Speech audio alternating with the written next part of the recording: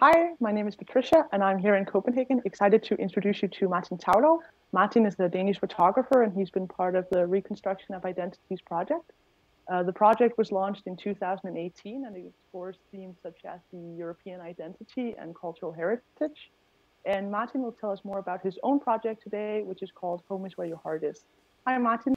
Hi, nice to meet you, and thanks for having me here. Nice to meet you too, and thanks for joining us. So I can tell you a little bit about myself. I'm a Danish-based photographer. I live in a small remote island called Breinholm in the Baltic Sea, and I've been part of IDE, Identity Dialogues Europe, and as a residency. And my contribution, it's partly work from archives and also new work that I'm actually combining.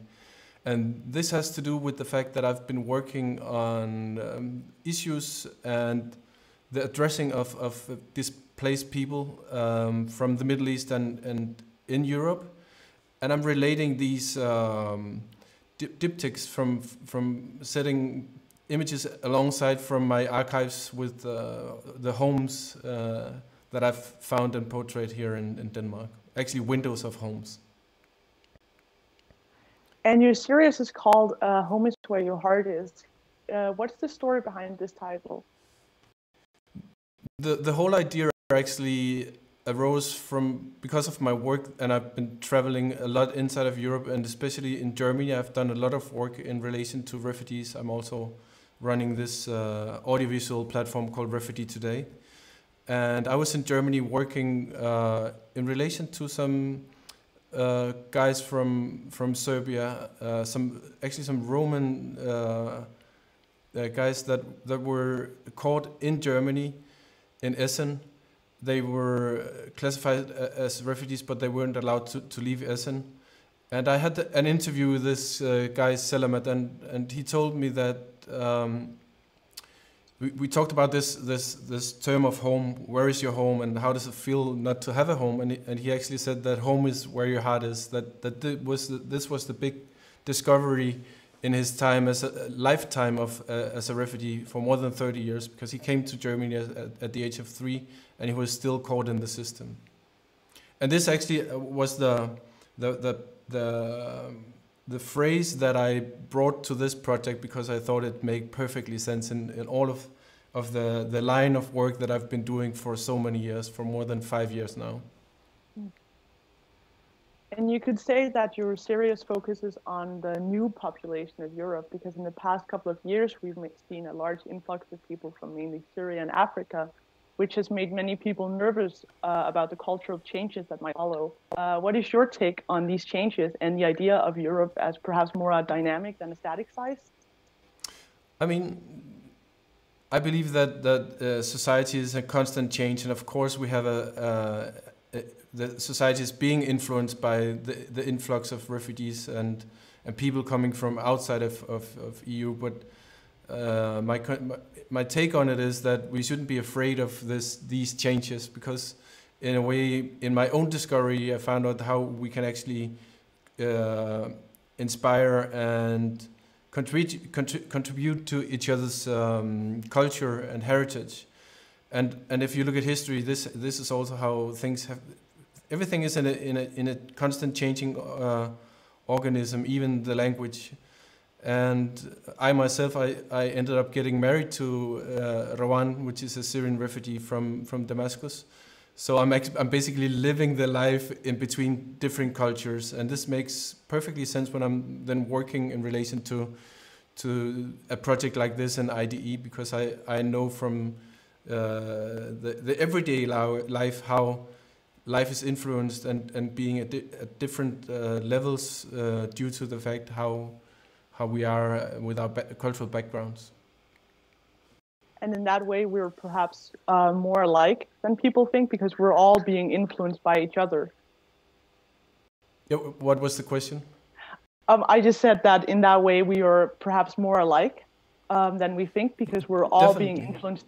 Yeah. The whole learning for me, not only in IDE, but the whole journey that I've been that I started more than 5 years ago is that we by far are more connected than we can ever imagine. And this has have been one of the big findings at a personal level for me, how connected we are and how much we need to actually understand and realize this. And of course, the identity of Europe is changing, but it's been doing this for centuries. So this is not something new. And I think it's important that we embrace this. And you've already mentioned that in your series you are working with these diptychs. Could you tell us a bit more about how you've been working with them, as we see some of your photos here? Yeah. So what I did specifically, I had been traveling in Bulgaria and Greece, in the bordering areas of Turkey. I went there with a writing journalist, Florian Elabdi, which I'm working with on several occasions, and we wanted to take a closer look at the route and the crossing areas where the refugees are actually crossing the borders to get into the EU. And following this trace, I got a lot of photo series, amongst others, by this guy called Maher. We found him in the hospital in Bulgaria, where he had lost one of his legs and 4 toes on one of his foot, the foot being left back. And he had actually tried to get back to Turkey because he had family there, so they were separated, and his youngest child was suffering or having the diagnosis of Down syndrome, and she had to go through a heart surgery. So he got desperate and jumped the freezing river in December of 2018. And then he ended up in the hospital. He survived 18 days in the wilderness, and we found him then in the hospital in Bulgaria and told his story. And this is one of the stories that I've actually placed in relation to one of the safe Danish homes. And it's also to make a contrast and show how, because in a way this is something that Maher and his family is dreaming of, this life in the safe life in EU. So I'm trying to create this contrast in between what we do have here and what many refugees and displaced people are actually dreaming of to gain again, since they've lost it back in their devastated homes. Yeah. And as you've said, for many years, your work has focused on refugees and asylum seekers and displaced people, as well as the structures in society that their lives are affected by. Since you first started, do you think you've seen any changes? Definitely, and this has to do with the laws that are really changing, especially in Denmark. I mean, Denmark is one of the countries that have the strictest rules and constantly changing rules in terms of the treatment of people that are in need of protection. Those we classify as refugees, people who are displaced. And this has been in a constant and rapid change, not only in Denmark, but Denmark seemed to be one of the front runners in terms of setting up more strict and harsh rules. We had the case of last year when the Danish government, with the majority, tried to run some cases and send Syrian refugees back to Syria, even though it's not safe. And they lost the case, and I reckon if it had gone through, this would have been tested by the European courts and also the International Court of Justice. But this has definitely changed within the 5 years that I've been working on this, both politically, also in the masses of the population, where, at least in my opinion, I see that there is a rise of a right-wing approach to people who are displaced. And many people have already criticized these structures and these political decisions. And you could perhaps say that your work is also quite political. Is that also how you view your work? I mean, my work is indeed very political, and it's a standpoint that I'm taking deliberately. I actually feel this is an obligation, because I'm very fortunate and privileged to be able to do the things that I'm doing, sitting in this big studio, being able to travel wherever I want to go. And when I go out and meet these people in very often in the most difficult and poor conditions, I feel an obligation to go back and actually bring this to the table and say we need to look at this not as the masses and as a 3 minute and 14 seconds feature in the news media, but we need to look at this at eye level. And this is actually something that I've built into my my photos, is that I usually take the photos at eye level. I did a whole study before I started my whole work on how is refugees portrayed in the year of 2002 or 3 to 2013, and I realized that usually we take photos of refugees from above, and we take the power above them. And this I thought about how can I break this and work at an eye level, also visually. And this is built into how I'm actually working with my content to say we are even. We need to look at each other at eye level. Mm. And also, you're originally a trained painter from the Danish Arts Academy. How is working with photography different than working with painting? In my opinion, it doesn't really differ. I mean, working as a painter or doing photography, or if you're working with architecture or other visual fields, form fields, in my opinion, it's basically the same language that we're speaking. It's just a matter of learning how to master your toolbox and being able to speak freely from your own personal experience and with your own personal signature. Mm. And in this matter, I feel very close related to the years spent on learning how to paint. I mean, I'm actually feeling that I'm painting with the camera when I'm doing my work.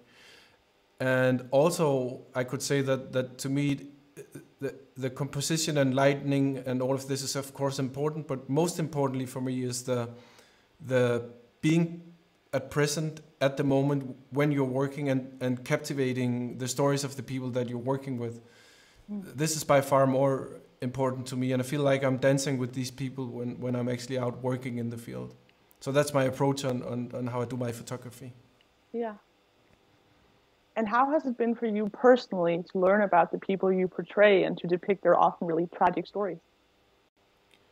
I mean, I'm deeply involved in the cases. Sometimes I even cross the line of being a documentary or journalist in terms of I actually helped Maha, the guy that you saw lying next to this Danish home, and I went back and I collected money together with Florian. We actually set up a campaign, and we managed to get money so he could get a prosthesis like a few months later.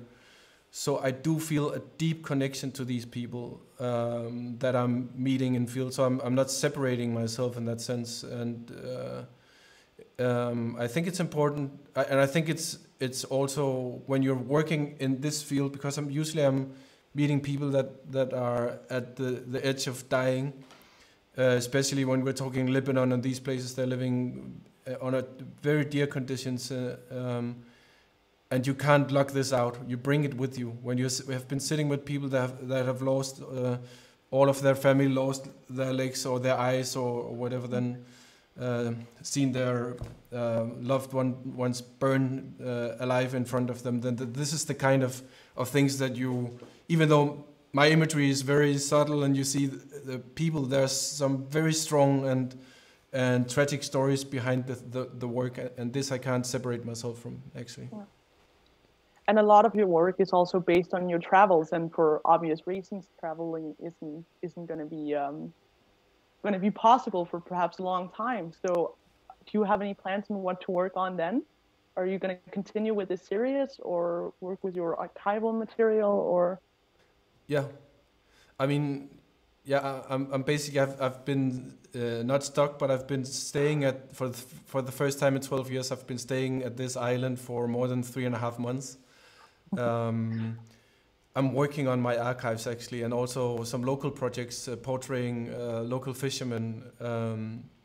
And then I have a lot of commercial work which is running alongside, and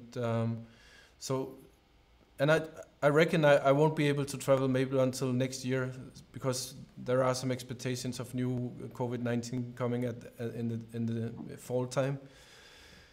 But I will use the time clever and just build up and work on the tons of content that I've actually haven't released yet and that I'm still working on. So my work continues, and I'm looking forward to get back to the Middle East and out in the field at some point later. Yeah, of course. And we look forward to seeing more of your work. So thank you so much for taking your time to tell us about your project. And for those of you watching, Martin's images are right now exhibited at Sønder Boulevard in Vesterbro. And if you're watching from abroad, you can read more about the project on the website or follow us on Instagram. And yeah, thank you so much for watching.